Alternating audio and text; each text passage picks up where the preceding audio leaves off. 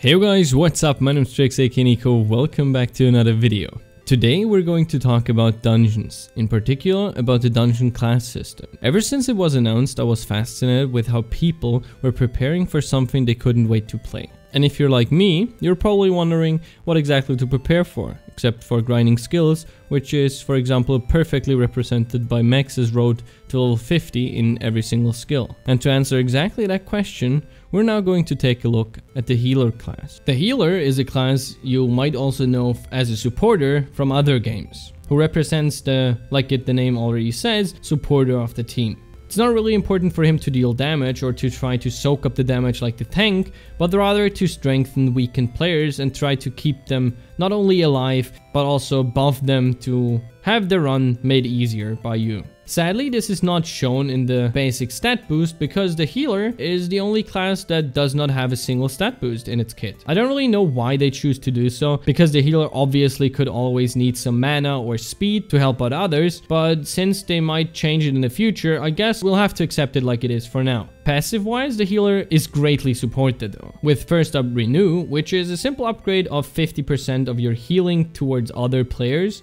as well as a healing aura ability that permanently restores 1% of your teammates' health as long as they're close to you. The dungeon ops ability of a healer is a healing circle, which also pretty much explains itself. It's a circle that regenerates 2% of a player's health if they're inside. And the ultimate, called Revive, is also a very simple ability. It revives the dead player. As a ghost, or as long as the healer is dead, you have two abilities. Firstly, a healing potion, which does exactly what it says. And secondly, it's a reviving ability again, which is, if you're dead, is not reviving someone else, but it revives you after a minute, even without a revive stone, which is the item needed to either be revived or revive another teammate of your team. So now that we have talked about the basics of the healer class, let's see how we might actually want to prepare for it. I quickly have to say this again, that everything that follows is going to be based on the current game standards. Therefore, it might change in the future that I obviously can't predict at the moment. And with that said, I will not include leaked or shown dungeon gear, as this should help you prepare for it and can't really do this if it's unavailable content that I'm talking about.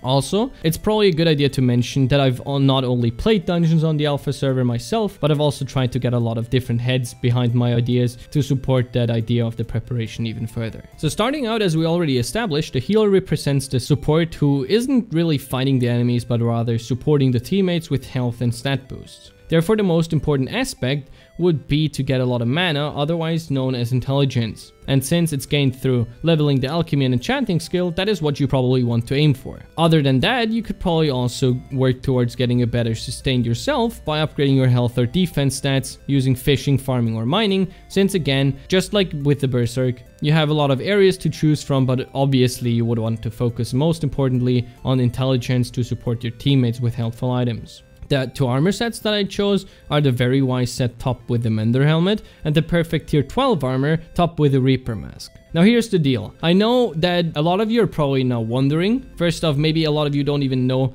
about the Mender helmet in the first place, and for those who do know that it's a dungeon item, why am I including it in a preparation for dungeons? So let me explain. The Mender helmet, and here are the stats, is probably one of the most important parts about a healer's dungeons kit, since there isn't really any other equivalent for it, and it's only a rare item, which was my thought of why I would make this an exception, and this is truly the only one, as to where you would prepare for everything except the helmet, but since it's a rare item, I was hoping for it to be easily obtainable. And for the Reaper mask set, that's pretty obvious. If you take a look at its effect, that basically doubles all the healing that is done by you, which is, for a healer, probably the biggest boost that you can get. So moving on, we got three pets. The sheep pet, which is obviously here to boost your mana. The jellyfish, with its effect shown here, is basically the healer pet. And lastly, the ghoul, which not only increases your health done once again, but it also boosts the zombie sword and has a pretty substantial amount of mana as well. One more thing about the pets is the bubblegum upgrade and why I didn't include it. I have played dungeons myself, and I know that only the first two floors were released, but the reason I didn't choose to include the bubblegum upgrade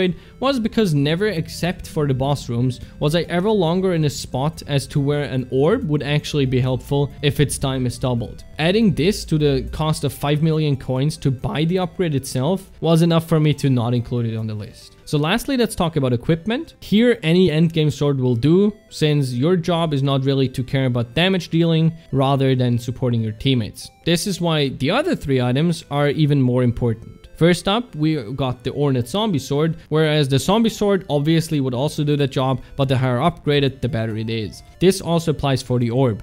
It doesn't really matter what tier of orb you have, although the Overflux orb would most certainly help you out better, since it not only gives you an increased stat boost, but also lasts a minute rather than only 30 seconds. And lastly, the Weird Tuba is an item that basically everyone in the team can run, but as a support, that's just a perfect fit, since you can help out your team by a great ton, with not only speed, but also strength boost. So to sum it all up, the Healer is going to be a class in which you will have to prepare to support your team with your equipment as well as abilities. This most certainly makes the Healer a very important part of the team, especially in higher tier floors. And since, except with the one exception of the Mender helmet, I didn't include already shown or leaked items, I would not advise you to spend all your money on buying exactly what is shown on screen, if you can't afford it. Unlike other classes, spending your money on upgrading your gear will benefit you quite nicely here though, especially if you think about the difference in an upgraded orb. This is just a prediction of what is going to be a top tier starter for Healer class,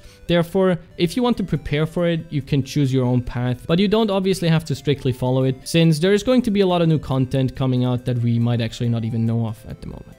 And if it helped you out or you want to check out the images by yourself, you can do so on my website. I've put all of the classes up there for a better overview, and if you have any questions or changes that you would want to share with me, feel free to join my Discord or follow me on Twitter. If you enjoyed the video, I would highly appreciate a like, since this took a lot of hours working on, and it will show me that you enjoyed the type of content that I'm creating. And yeah, lastly, if you want to subscribe, feel free to do so, to follow whatever I'm going to put out next. And don't forget about the bell to always get notified whenever I'm uploading, since this is a 5-part series and I wanted the videos to come out at an actual upload schedule. They're coming out every other day, and if you haven't seen the other ones, feel free to check them out, and I'll see you in the next one. Since this is basically it though, thank you very much for watching, and have an awesome day.